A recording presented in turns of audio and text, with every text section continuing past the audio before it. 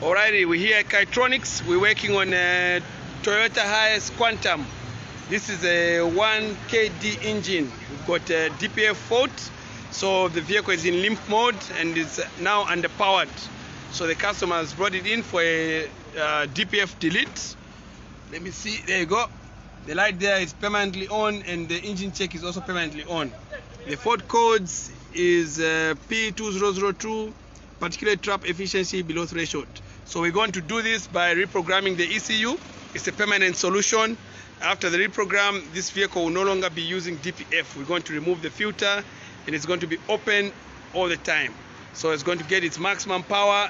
Fuel economy is going to recover to normal and no white smoke during the regeneration. It's actually going to stop regenerating at all.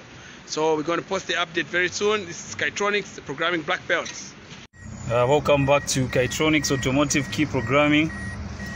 So I want to give you an update on the Toyota Quantum.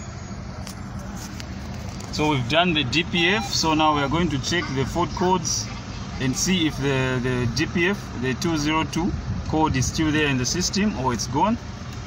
As you can see there on the dashboard, the light for the DPF immediately when I switch on, it's going off. And then start the car.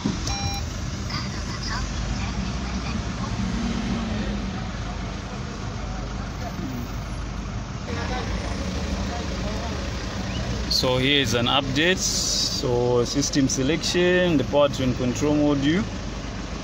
So we see what faults have remained. So hold on, records. So as you can see there on the diagnosis 2, there's actually no trouble codes. So this tells us that the DPF has been deleted successfully and the DPF light is off as well. So now we've restored the vehicle to its normal performance. Ciao, ciao, Hiace Automotive Key Programming.